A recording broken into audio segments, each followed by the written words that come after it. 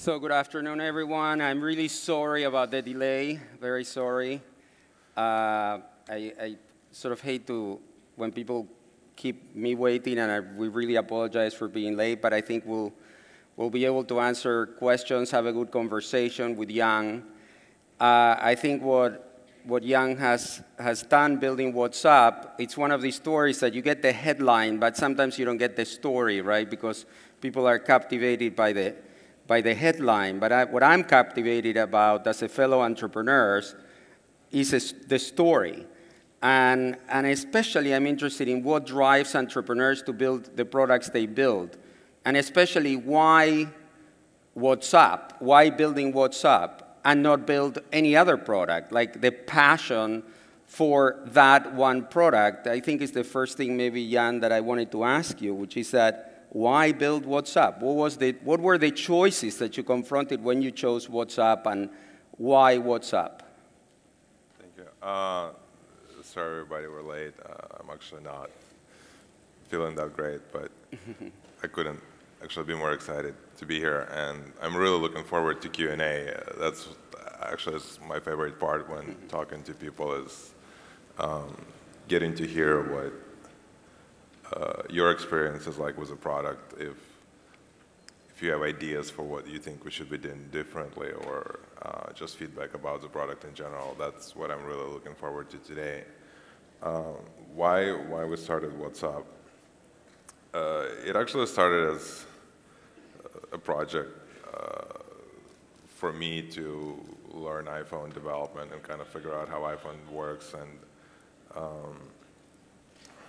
there are many reasons for why it happened. One of them was I really didn't want to get a job, and so I was trying to have all these excuses where I wouldn't have to go and get a real job. And when I bought an iPhone, my very first iPhone, I started kind of building the iPhone SDK, building apps with it, and I'm like, okay, well, I'll just tell people that I'm an iPhone developer, and they'll leave me alone, and my friends can not bug me about getting a job. And we started playing with this idea of integrating your address book and integrating your kind of physical device capabilities and making it all kind of fit together and work when you try and connect with your friends. And then it just kind of took off on its own. We made a beta, and then we made, it started very simple. We made a beta and got like 10 of our friends to use it. You know, when you go from 0 users to 10 users, it's like a huge thing, right? It's like you went from nothing to something. It's like a binary. And then we submitted it to Apple Store, and that worked. It was like, okay, well, now I have people who I don't know using the product. That's even more exciting. It's like people I've never met in my whole life are now using something I've made. And then we kept iterating and iterating and adding features, and eventually we added messaging, and that's kind of when it really took off. I think it was summer of 2009. So there are many reasons why we did it. Obviously, I think the biggest one is that we just wanted to make something cool, and we wanted to just build, right? That's like the fundamental thing that I think drove me early on and still drives me, is that you just want to build cool stuff. You want to build something that other people use, and that's really exciting. It's like out of nothing, out of thin air, you write some lines of code, and you compile it, and you package it, and it goes over the air, and people use it. It's just like really awesome, and I think that's what, I guess that's kind of the long answer as to why we did it. I think there's something that it's not so, let's say we both share a background in the sense of having left our native countries, Ukraine in your case, Argentina in my case, partly political instability in the countries where we come from. And I heard you at DLD say that you felt once you leave your country that to keep in touch becomes something of paramount importance. I mean, that's what happened when I invented call back in the 90s, which was a cheaper way of making a phone call, sending phone calls to the United States. And everything I've done in my career, it is a teenage-driven obsession, because $5 a minute, which is what I had to pay to call back Argentina, was just prohibited to me in my own personal life. Like when you emigrated from Ukraine, and did you feel that there was something about the inability of people to speak or the cost of communicating that made you want to build a global platform for people to communicate basically for free? Yeah, I have my own story about Argentina and trying to communicate when I went. I actually went to Argentina like 3 months before I started WhatsApp, and there are like all these weird dialing codes, and just like for somebody to call from outside into Argentina is like nearly impossible. You have to like know the secret handshake. That was pretty frustrating, but we figured it out. You're right. I mean, I immigrated in 1992, and as I was saying yesterday during my keynote, if you think back to 1992, I mean, now everybody's sitting like with a laptop and a smartphone and a digital camera and an iPad. And 22 years ago, none of that stuff existed. Like, even mobile phones didn't exist. Forget about smartphones, like mobile phones didn't exist, right? So 22 years ago, everybody would be sitting here just like with no gadgetry at all. And that made communication pretty painful, right? You actually had to go like walk up to a physical phone that was connected to a wall somewhere, and you had to like dial and hope that the person would be next to a phone on the other end. And when you have to call between Europe and the United States, that all makes it only more complicated. So yeah, definitely having challenges of staying in touch early on contributes to how passionate we are about making sure that today people do not have issues when they need to communicate with friends and family. And now you're thinking of adding voice to the product, right? Which I find very reasonable, since I think what you did to text, which is you turn a service where sometimes they were charging 40 cents to write 140 characters, an all-you-can-eat service, but not only an all-you-can-eat texting, but a better, more intelligent texting with feedback, with a double check, and just those little innovations. By the way, I should say that in Spain, where we are having this conversation right now, WhatsApp is incredibly popular, in many cases because it is a confirmatory way of having a conversation with somebody. And there have been YouTube videos, funny YouTube videos that have been made about the WhatsApp double check and so on. Now, voice, you can't just do voice like anyone else. You didn't do text like anyone else. You can't do voice like anyone else. So give us some indication of how you plan to tackle voice. That's actually a very good observation, and that's why we haven't done voice for such a long time, even though people have been asking us. You're right about the messaging. When we started experimenting with messaging and we added it into WhatsApp, we knew a lot about the limitation of texting.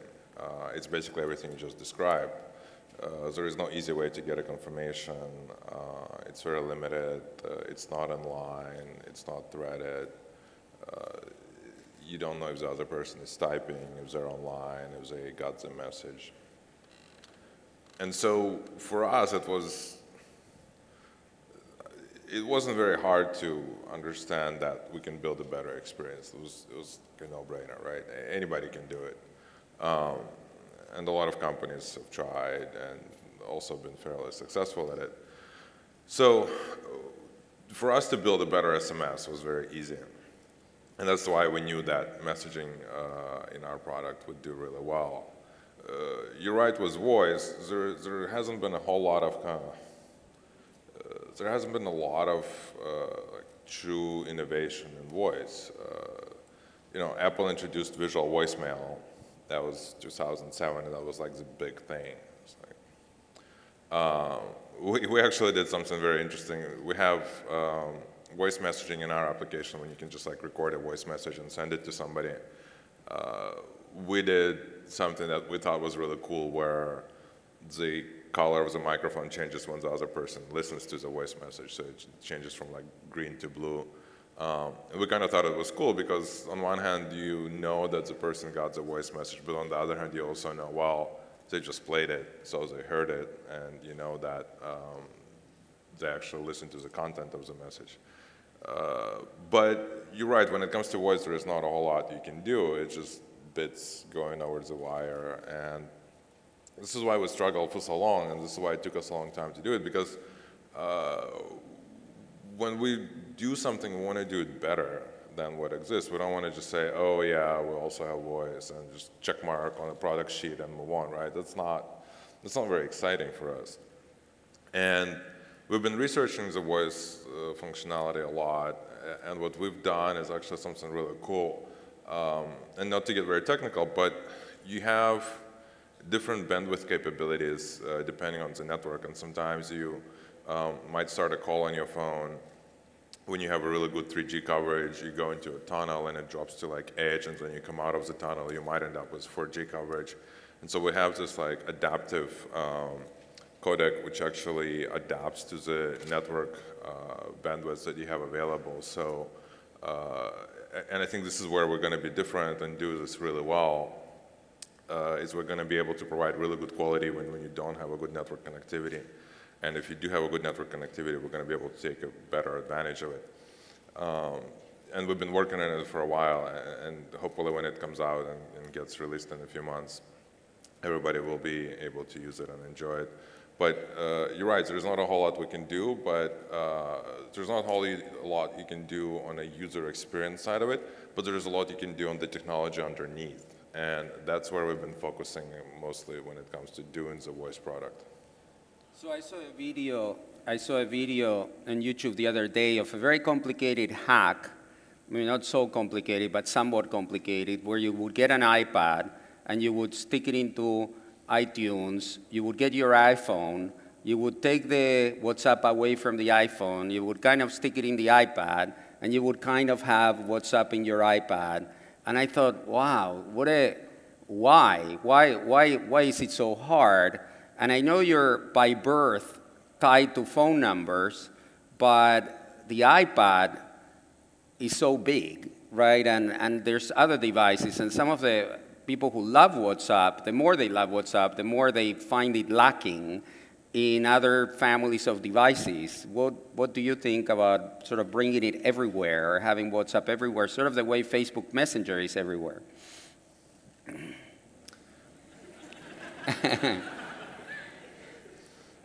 I think we're a little bit more popular than Facebook Messenger. You're a little bit more popular, yes. Well, I think the answer is pretty simple. I actually usually don't go on stage with my phones, but this time I forgot to leave them backstage. The answer is pretty simple. Look at my table. Where is my tablet? Right, I have my phone, actually, as I'm speaking with all of you, my phone is like 2 feet away from me. And I think this only goes to prove what we believe. We believe that your phone is always with you, and your tablet might be like somewhere in a bag or somewhere. And when you try to build for multiple devices, it's very hard to come up with a good solution that deals with an issue of notifications, right? So if you have your tablet next to you and your phone next to you and you notify on both devices, it's annoying. It's like, well, now you're like over-notifying the user and you interrupt them too much. And if you try to be really smart about it, you could be missing notifications, not showing them notifications for really important messages. So for us, we struggle with it because we know that people ask us about web client or desktop client or tablet client. We like to keep things simple, and a lot of times when we look at SMS as kind of like this ultimate simple technology, I mean, it's so simple that it wouldn't send you more than 140 characters or 160 characters, and it's so simple that it didn't even have multimedia. It got added later. And so we kind of, on one hand, we have a better product, but on the other hand, we respect SMS because it's such a pure, simple technology, and that's what we try to a lot of times emulate in our philosophy and in our product. It's the thing that made SMS so successful and so popular is the fact that if I were to SMS you today, forget about iMessage and WhatsApp and Facebook Messenger, on pure SMS level, if I were to send you a message, I know it will go to your phone, and your phone is probably next to you. It's either in your pocket or it's on a table next to you. And that's what we wanted to kind of recreate, that experience of if I send a WhatsApp message, I know it's not going to go to your screen on your computer, or it's not going to go to your tablet. It's going to go to your phone, and your phone is always with you. Yeah, but I can see a different angle to this. I mean, if you think about it, sort of when Zuckerberg did Facebook, it was all on the PC, and he was kind of caught by surprise, then he caught up with mobile, right? And he had to make a transition to mobile. My guess as an entrepreneur who's been doing this for a while is that the telephone app in the smartphone may be on its way out, that link to telephone numbers that this generation finds so important to be linked to a telephone number, that in the future you may not be linked to a telephone number. Or for example, in our case, we built Phone, which is now the largest Wi-Fi network in the world. We do cellular offloading, and we do Wi-Fi. Well, we see more and more devices that are Wi-Fi only and are in your pocket, not just Wi-Fi only like a big tablet, like you said, that people don't want to use. And the people who have Wi-Fi only just in your pocket cannot have WhatsApp. And I would venture to say that you will give up this principle at some point of being tied to the phone number. That's my guess. I don't know. Perhaps. Maybe 100 years from now. I don't know. I think, 100 years from now, I don't see. I'll quote you on that one. I don't see phone numbers going away anytime soon, no matter how quickly technology evolves. I mean, there's certain things that are such a large part of everything we do. I mean, we still have cars that run on oil, right? And everybody kind of agrees that that's not very good for the planet. And we've been running on oil for a very long time, and there will be cars running on oil for another 50 years or so. So it's not very easy to just like, for somebody to walk in and like flip the switch and say, okay, no more phone numbers, now everybody's going to be identified by what, right? So then you have to have like a bunch of people from different countries get together, agree on stuff, and you know, that already happened like 50 years ago when everybody figured out country codes and phone numbers, and that's kind of like the beauty of it, is that once you have a system that works, even if it's not perfect, it's very hard to get rid of it. It's similar to like IPv4 versus IPv6, right? It's like, well, IPv4s are kind of like IP addresses, they're out of IP addresses, but everybody's still going to use IPv4 for another, I don't know, many, many years. And so you're right, eventually we're going to get rid of IPv4 and it's going to be replaced with IPv6, and we're going to get rid of oil cars that are driven by oil, and everything's going to be electric or solar or whatever. And eventually phone numbers will get replaced with something else that we don't even know what it's going to be. But all of that takes a very long time, right? It's not going to be 10 years or 20 years. It's going to be 50 to, I don't know, many more years. I guess Facebook has a different approach. They think the Facebook identity is a very important part of your life. What I was thinking that it's going to be interesting, because Mark said that you guys will remain independent, and it sounds like you will remain independent, just like Instagram remained pretty independent, which is great. But there's one issue I'd like you to address that it is in the mind of a lot of people around the world, probably more outside the USA, where people are more concerned about the NSA and spying and security and safety, and they see Facebook, certainly not the way I see Facebook, by the way, because I'm on Facebook all the time and I don't care, but other people are worried that now you were bought by Facebook, and they say, some people have a mistrust of Facebook, yes, and how can they still trust you and the safety of your product being Facebook owned? Yeah, I had some people ask me that question in the last couple of days, and they usually formulate the question in a phrase that is like, well, what's going to happen to my data? And I usually turn to them and say, like, what data? And I keep having this, it's like this recurrent dialogue that I keep having with everybody. It's like, well, we don't have your data to begin with. It's like we're very minimalistic when it comes to people's data. Like, we don't know your real name, we don't know your age, your address, your gender, your email address, where you live. Like, we don't know all that stuff, and we don't store messages. Once they're delivered to your phones, they're like gone from our system. So that, we have no plans to change that. Like, in order for our product to be fast and efficient and reliable, everything we have today have to continue.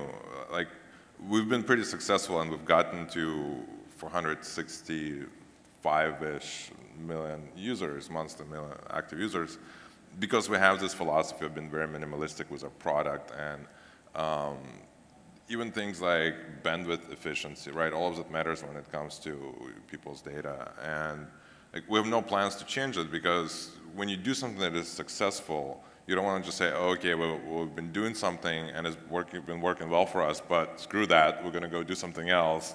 It's like, you don't do that. So there are no plans to do any kind of integrations or any kind of additional stuff that has to do with data. What we've been doing historically, we're going to continue to do, which is try to know as little about our customers as possible. That's kind of our goal. So what I thought, this is an event for students and young entrepreneurs, so I don't know if you agree with me, but why don't we open it up for questions, and we see what questions you guys have. Please raise your hand if you have a question, and the microphone will come to you. This is my favorite part of. Yes, I see a question here in the, is there a microphone or somebody giving out microphones? I think I can just hear her. Okay, she's so here close. there's, okay, please, yeah. Hi, Jan. Thanks for being here. We met about a year ago when ESA came to the Valley, and we met in your offices, and you spoke passionately at that time about this philosophy of charging for a service, what you think it's worth. And that's the economic model that WhatsApp has been using and growing with so successfully. So I was really struck by that, the idea that you want something and you value it and you're willing to pay a certain price for that. Do you see that philosophy carrying forward now into the future? Is that something that'll be sustainable as you go forward? Absolutely. I think it's actually pretty important for people to understand that our business model is not changing, right? We have no plans to modify our business model. In fact, a lot of people told us in the last few days, they're like, oh, now you can be free and not charge people money. And we're like, no, we still want to have the same business model we have today, because for us to be free, then the only alternative is advertising, and we don't want to do that. Even Mark understands that you don't put advertising into a messaging product, it just doesn't work, period, right? So we think we have a pretty good monetization strategy, and we're going to continue to execute on that. In fact, I think Facebook benefits by having multiple monetization strategies. They have advertising system, and now they also have subscription revenue, right? It's actually a very smart way to build a business that does multiple things. If you look at successful companies like General Electric, for example, they have many different business units that generate revenue using different sources. Or, my favorite example actually is maybe not that great, but if you look at a company like Porsche, right, they used to make sports cars, and I think in like 1997 they weren't really doing so great, so then they started doing SUVs and sedans and all the like low-level entry cars, and now they have like this thriving business because they have all these different models of cars that they sell. So it's good to have diversification. And so to answer your question, no, we have no plans to change that at all. Thank you. Yes. I think she was. Sorry. Hi, Jan. My name's AJ, and so I'm part of a team here that has recently been experiencing some relatively minor success, and I know you've had a lot of really great success recently, but I'm sure that came with a lot of lows, and we just know that we can anticipate lows, but we don't really know how to prepare ourselves for them. So I'd love to hear about some of the lows you faced and how you prepared for them or handled them when they came your way. I think you just have to just have to ignore it. We've had, well, first of all, like, you can't stop. You just gotta like keep going, right?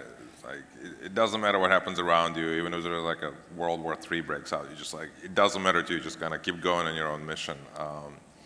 We definitely had our own share of issues, especially before we added messaging. When we started prototyping and kind of playing around with this idea of a status that the application started out with, it didn't go well at all. And so we tried one thing and we tried another thing, and we kept trying to add features, and none of it worked until we actually said, okay, well, maybe we should try to do messaging and make it a messaging product.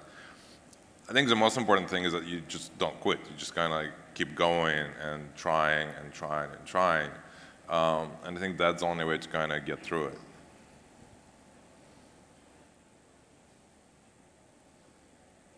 Yes.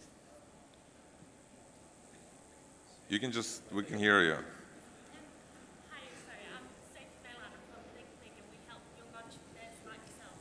And I was just wondering how important you think it is for us to teach digital skills to young people so that they can become entrepreneurs like you. Should I repeat the question for everybody? So it's how important it is to teach digital skills to young people so they can become entrepreneurs. I think it's very important, but I'm obviously biased.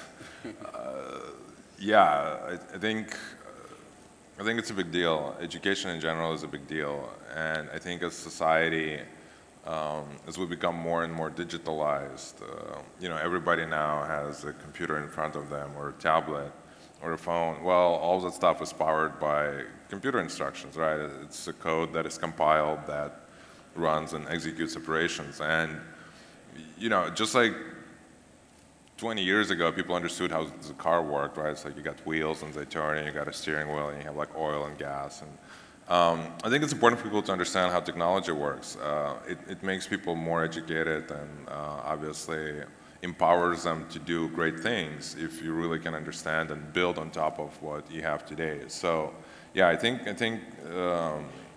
computer literacy education is a big deal, and you know, I wish more people would go into computer science and computer engineering. It's a pretty good skill to have. I see another question here. Hi, well, over here. Hi. Should I go? Sorry. Yes, go Me? here Okay. at the front. Hi. And then the other one. Hello, it's Ingrid from TechCrunch. Hi. I wanted to ask you a couple of questions. All right, questions are done. Sorry. First of all, do you see Facebook continuing Messenger as a product now that they've got WhatsApp, or do you think they might consolidate them? Second of all, what's your opinion on the fact that there are so many messaging platforms out there? I mean, you know, it sort of looks like an area that's very ripe for more consolidation. What do you think about that? Well, first of all, it's great that TechCrunch finally realized that we exist. Oh my God.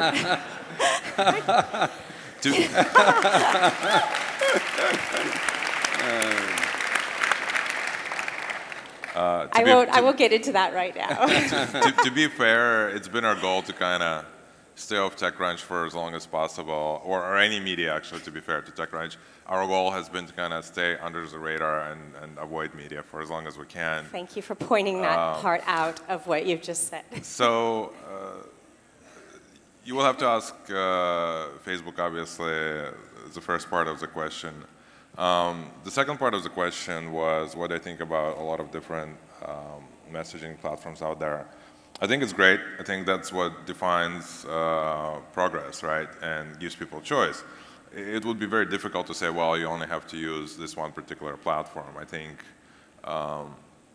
it's important for people to have freedom to use whatever products they want. If somebody wants to have disappearing pictures and they want to go use a product that lets them send disappearing pictures of themselves, that's fine, right? That's the beauty of capitalism, right? That's a free, open market system. So I think that's fine. We have no problem with that, as long as everybody keeps using WhatsApp. There was another question. Somebody else had a mic. Yes. Hi, I'm just curious, going back to the monetization strategy question, have you guys considered WhatsApp for business? Like WhatsApp servers installed within the business and helping business users communicate along secure mobile devices? WhatsApp for business? It's a good question. We know that a lot of businesses use WhatsApp. In fact, I think a week or two ago, I was reading the story where, in India, you can order vegetables through WhatsApp. We have like Google alerts that send us news about WhatsApp. And so we read this interesting article where it's a small business and they deliver fresh produce. So that was kind of cool. We understand that a lot of small businesses use WhatsApp, and they even do things like ordering. You can like order a sandwich from your local sandwich store. So you like WhatsApp the order, and 5 minutes later you go downstairs and get it. We struggle with the business aspect of it because we're so consumer focused, and we feel like we haven't finished our mission yet. We want WhatsApp to be in the hands of every single consumer. We want WhatsApp to be in the hands of every single smartphone user, and that's not the case yet, right? So there's like 1.5 billion smartphone users, and we're on one third of that. So part of it is focus, right? We actually have focus. We refer to it as an F word inside our company because we use it so much. Part of it is focus, right? We focus on consumer, and we're such a small company that for us to go and build a product for business would means that we take our eyes off building a product for the consumer. The other thing that makes it challenging is that business interests and consumer interests sometimes don't align. To put it in very plain terms, I'm talking about spam. So I don't know about you, but I personally hate spam. And the problem is when you let businesses onto your network, most of them are probably going to be okay. But even 5% of businesses that end up spamming your population or your network will create a lot of issues and a lot of problems. What is that? So, you know, we struggle with it because of spam. I'm like fascinated by that thing. We struggle with it. No, you can keep it. It's fine. We struggle with it because of spam, right? We don't want businesses to kind of join the WhatsApp network and then spam all of our users with promotions for sandwiches or produce ordering or stuff like that. So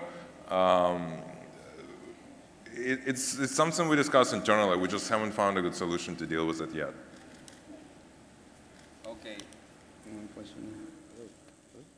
Should we do one more and finish? Hello? No, more. Hi. So you say that your strategy is to stay on mobile phones and with phone numbers. And also, you've got a strategy around messaging and around voice as well. And to me, that seems to be on a collision course with network operators. So, for instance, I've got Virgin Mobile from the UK. When I'm data roaming in Spain, they block WhatsApp. Can't use it on their data roaming services.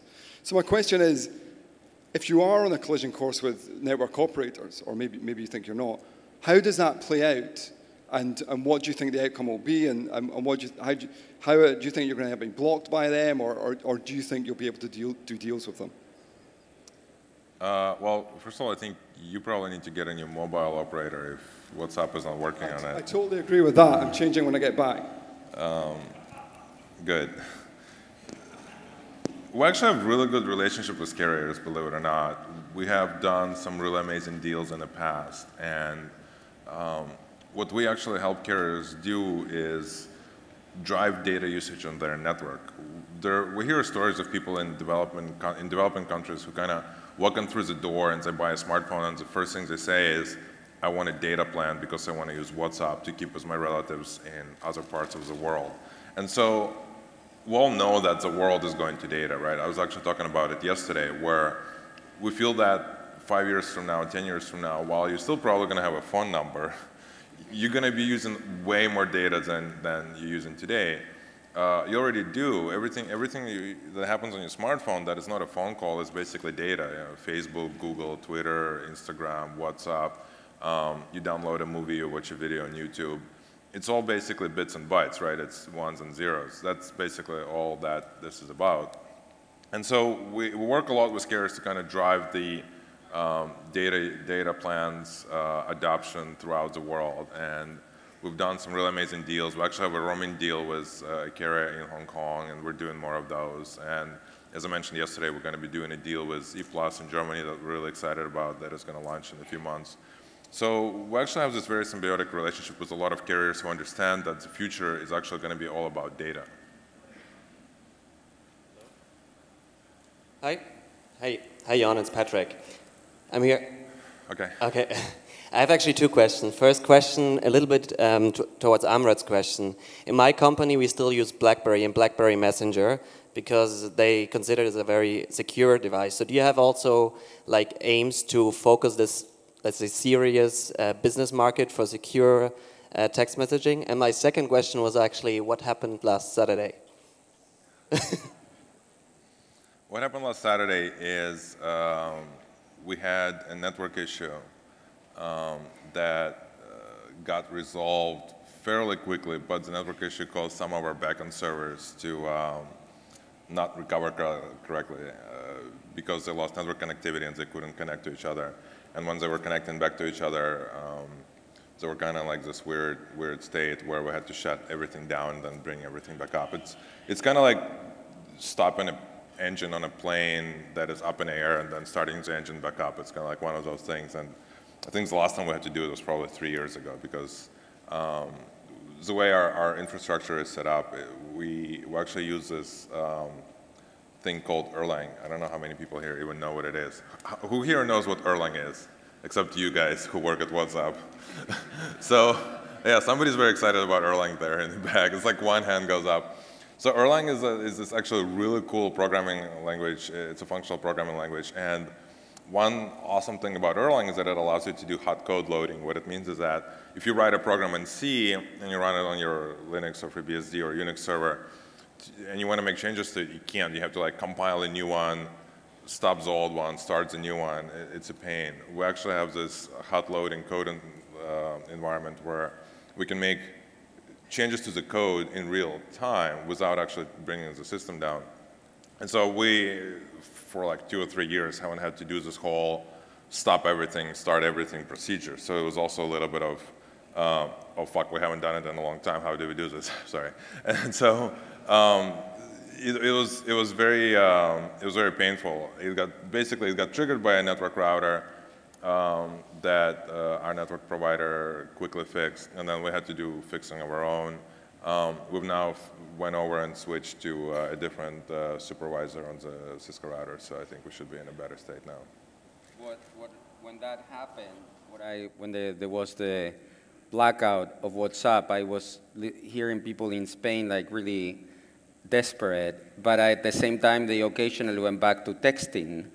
And I imagine that Vodafone Movistar must have experienced a peak in text usage during that time. And I think if you have this one again soon, you will bring them all down, because when they get all those text messages back, they're not going to know what to do with them. We'll try that. We'll try to make sure we don't have those. It was a scare, I'm sure, for them to see so much revenue and traffic. Yes, there's a question. Hello. Hello. So I'm a student from Egypt, and my question is, should we expect any integration between WhatsApp and Facebook in the near future? No, we have no plans for integration. Again, what we talked about in the last week is WhatsApp will remain independent and autonomous, and there are no plans to do any kind of integration whatsoever. I have a related question to that. A year from now, because to me what's incredible is what you built with 50 people, right? And that is just, mind-boggling, close to 500 million people being served by 50 people. Now, I don't know if that was a question of a plan, or it was just because you had raised only 8 million to build your company, and well, you couldn't have 200, you had to have 50. Now, being in a better situation, because you have grown, because you're charging, and because you're part of Facebook, what would you say a year from now, how many people will work at WhatsApp? Well, where we're going to end up this year actually has nothing to do with Facebook. We set out, at the end of last year, we all kind of got together in a company and we figured out where we need to grow and where we need to hire. And we expect to actually double at the end of this year and probably end up with like 100, 110 people. But that has nothing to do with our acquisition and our partnership with Facebook. That has to do with our own plan, right? Just like we have our own roadmap for the product, we have our own roadmap for how many people we want to hire and in which areas. And so I think we're probably going to double this year. We might end up with like 100, 100 people. So if anybody here is a really good engineer, send me a resume. It's jan@whatsapp.com. It's pretty simple. We're always hiring good engineers. But you're going to have to support a lot of people if you join WhatsApp. So there is a lot of pressure. Service always has to work. But it's independent of our partnership with Facebook, right? We set out ourselves to build certain features that we're going to roll out this year. We set out ourselves to double our employee count this year. Okay, well, I think we had a great conversation with 2 questions. You sure? I want to say that Jan wasn't feeling well before they started, so something fantastic has happened. So we'll take more questions. All the way in the back, maybe, to change the. Okay, well, I mean, just to get more diversity. You got to stand up. You got the mic. Huh? I always like to try everyone to participate. No, you didn't need to. You're standing up. That's fine. Okay, so it was interesting that meanwhile, all of your competitors, such as WeChat and Line, are adding many more features to their messaging apps. You're trying to keep it very simple and efficient. And Facebook mentioned yesterday that they want to increase the efficiency on the data usage. Are you planning to compete on that with your competitors? Well, I think for us, it's not about just adding features for the sake of adding features. We actually try to be very thoughtful about how we add features. I actually enjoy ripping out stuff more than I enjoy adding it into the product. So we try to have a very minimalistic product. We want to make sure that it's so simple and easy to use that people who have never had a computer, people who have never had a laptop, people who don't know what a file is, who don't know what a database is, who are buying their first smartphone, can use our product, right? So it has to be very easy to use. And it will continue to be a goal for us and a challenge, right? Because on one hand, you want to add new functionality and new features, but on the other hand, you don't want to bloat your product and make user experience horrible.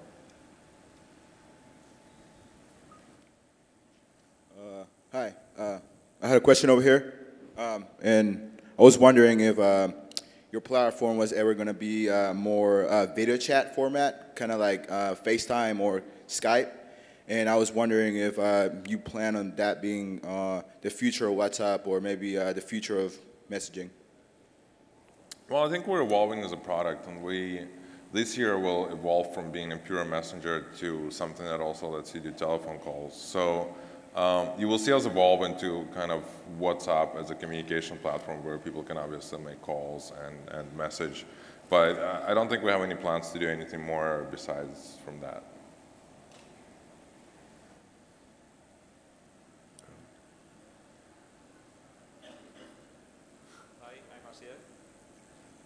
Try again. Try again. Hi, I'm Asier. I would like to know if WhatsApp, after having open source platforms so much boost at the moment like Telegram, if WhatsApp is planning to become open source. No plans. Why? Spam. Open source, why? Why is WhatsApp not open source and is not trying to look forward to be an open source platform? A lot of times open source also means open network, and they kind of go hand in hand together. And I think for us, we really care about user experience, and we don't want people to get messages that they shouldn't be getting from spammers, right? That's like our number one thing that so far we've been really good at, and that's what makes our network successful, is that we care a lot about people not getting spam. And every time you do something that is open, which is a lot of times great for the internet, right? Like email is open, but think about how much spam you get in email and how much scam and abuse and fraud you get through email, right? You get like all these phishing scams that happen through email, right? We don't want that stuff to happen on WhatsApp.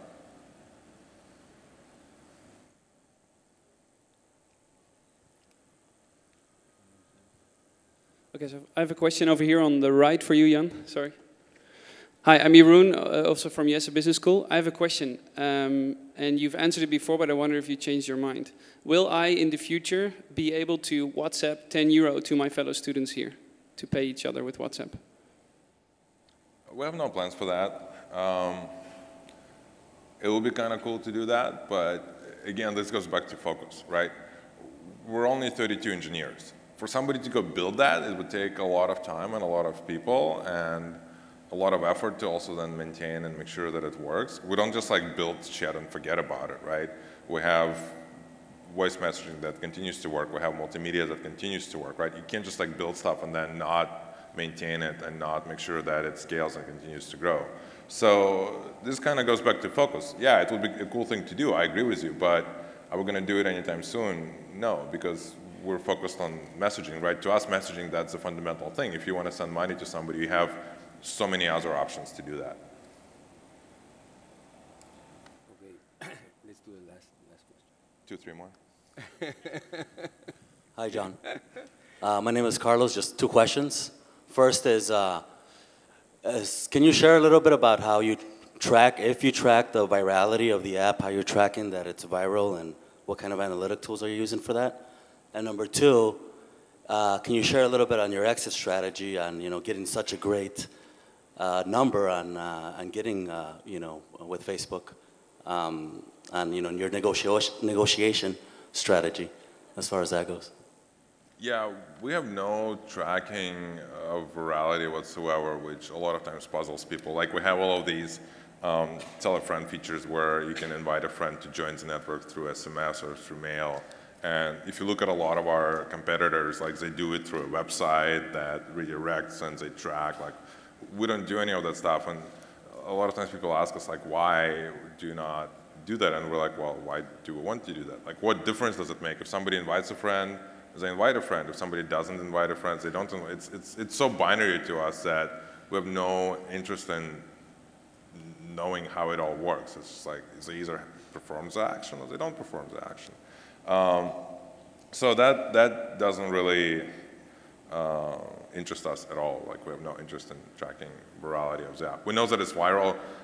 We're actually more interested in building a great product that people want to tell their friends about than tracking how much people tell their friends about it. It's like, if I'm going to take the engineering resources of building an analytics virality tracking system, I'd rather take that engineering source and say, okay, go fix these 10 bugs that users have reported. I don't think we had a question from like that side of the section. He also asked about your negotiating skills, if you care to share with the public. Maybe.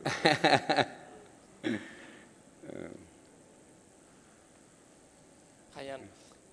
The guy here. Do you think that WhatsApp would have been possible without Erlang? Probably, but it would be more painful. We kind of stumbled Erlang by accident, but it turned out to be one of the better engineering decisions we have made in probably our lifetime. It works really well, and it just kind of fits and does everything we need it to do. And it scales amazingly well. Like if you have multiple cores on your box, it just kind of goes to like, oh, you have 32 cores? Oh, okay, I'm going to work on all 32 and distribute the load equally well. It's like amazing.